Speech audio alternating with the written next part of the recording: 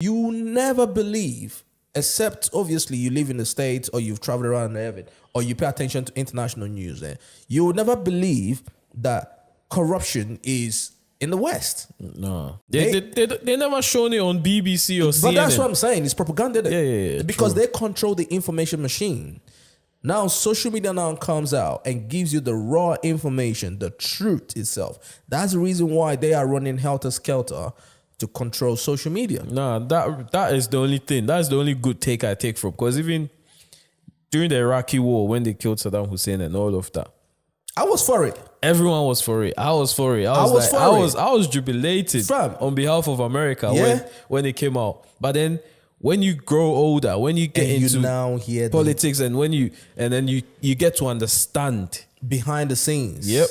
Some of the informations that are coming out now, you got me. Some of the things, listen, I don't want to believe everything, but even some of the information behind the 9/11 and everything, right? You're seeing all that being unraveled and all that stuff. You understand why some of these governments are fighting to shut down or control social media, bro.